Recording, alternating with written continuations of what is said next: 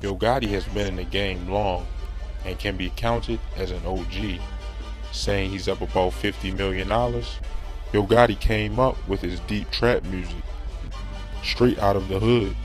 But coming up, Yo Gotti has been through some trouble with the law and could have lost it all.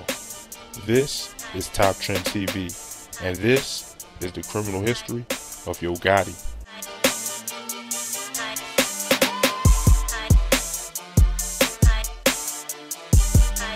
Look, back in the days, I was getting paid off gig. I had it made, coming through chopping on blades in 10th grade. 5'4" with a K, and Miss K told me back in the 5th grade, don't be a slave. I laid and I prayed on a mission she displayed. She quoted, get your money, but don't end up in a cage. Yo Gotti was born on May 19, 1981, and grew up in the Ridgecrest Apartments in Memphis, Tennessee. His neighborhood was a low-income area with a lot of drugs and criminal activity.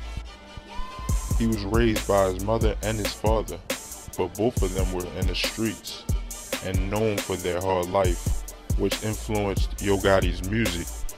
Yo Gotti started rapping at the age of 14 as Lil Yo and dropped his first mixtape in 1996 named Youngin' on a Come Up. And Yo Gotti's style back then was a lot different from now. Like really, search up that mixtape and comment down below y'all thoughts. After that, people saw Yo Gotti's potential and he started to get a lot of support from his neighborhood. After that, Yo Gotti dropped another mixtape in 2000. After that, Yo Gotti dropped many more mixtapes, including Cocaine Music in 2008, January 10th, the mixtape in 2011, I Am in 2013, which was a pretty big mixtape for him. Then The Return in 2015, Gangsta of the Year, and 2 Federal he did with Moneybagg Yo in 2016. Plus he dropped a mixtape 2020 this year named Untrapped. And he's dropped many more in between all of these mixtapes that I didn't name. But despite Yo Gotti's music, he's also had some incidents in the past where he was targeted and his tour bus was hit with gunfire. Following a free concert in Nashville, police said it happened around 11:30 p.m. Tuesday after Yo Gotti performed at Mercy Lounge. The free concert was a part of his fan appreciation tour. WZTV reported that investigators believe the motive of the shooting was targeted vandalism, but others might think that the rapper Young Dolph might have something to do with it because of their rap beef in the past. Luckily for him and his crew, nobody was on the tour bus at the time. Yo Gotti has also had trouble with the law in the past. A warrant for his arrest was issued back in 2010 in connection with a Thanksgiving weekend shooting in Memphis, Tennessee, in which 6 people were shot and injured. According to allhiphop.com, Yo Gotti and one of his close friends, OG Boo Dirty, were involved in a verbal altercation on November 29th, which resulted in a shootout. Among the 6 people wounded, one was an off-duty security guard. And Yo Gotti didn't turn himself in right away because he was in the middle of a tour. One of the witnesses said the 2 rappers got into a verbal argument in the early morning hours of November 29th, when a 3rd person got involved. Police said OG Boo Dirty punched him and a riot followed. In the end, OG Boo Dirty and 2 others were hit in the buttocks. The other person was hit in the wrist, another in the shoulder, and an off-duty security guard was shot in the ankle.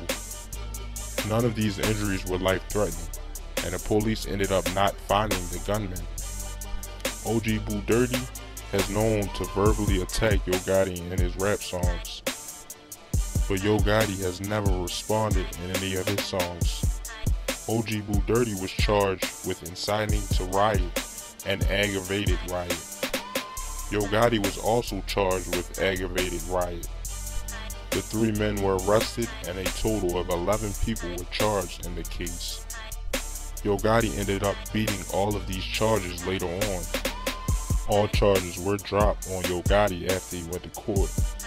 Better known as rap artist Yo Gotti says justice was served. It means false allegations. Lance Taylor, also known as OG Boo Dirty, was charged with inciting to riot and aggravated riot. But Wednesday, Gotti says his celebrity may have been the reason why he was implicated in the incident. I'm gonna put it out there, you know what I mean, and run with it. I mean, of course, it's a little damaging, but, you know, like I said, I knew it was all gonna come to this. Another time, Yo Gotti had an incident with the law. He was allegedly involved in the shooting of Young Dolph in 2017 when Young Dolph was shot in Hollywood in front of a hotel. Initially, Yo Gotti was reported as a person of interest in the shooting because of music beef. Young Dolph was involved in an altercation with 3 men in a parking lot at a hotel in Hollywood, which resulted in Young Dolph being thrown to the ground and shot multiple times. Young Dolph was escorted to a local hospital where he was left in critical condition.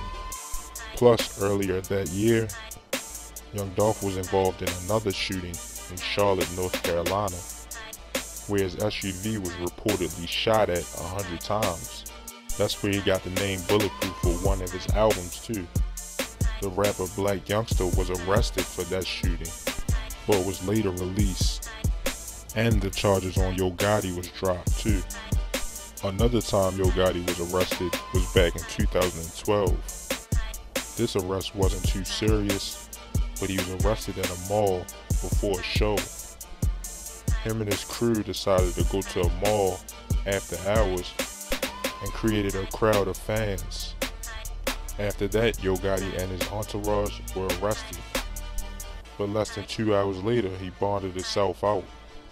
He also mentions in a couple of his songs that he's up about $50 million, with multiple exotic cars that he posted on social media. He also says he has a couple properties and some pretty big investments, which he owns a high-class restaurant in his hometown named Prave. Plus he signed 2 big hip-hop artists, Moneybagg Yo and Black Youngsta, under his label CMG. Yo Gotti's not really too open about his relationship status, but he has 6 children from 2 different relationships. He married Lakeisha Mims on May 17, 1989. They had 2 daughters and a son, and had his 3 other children with Jamie Moses. But that'll be about it for Yo Gotti. Make sure you like, comment, and subscribe, and let me know down there in the comments who y'all want to see next. And as always, stay blessed, stay well. Yeah, we out.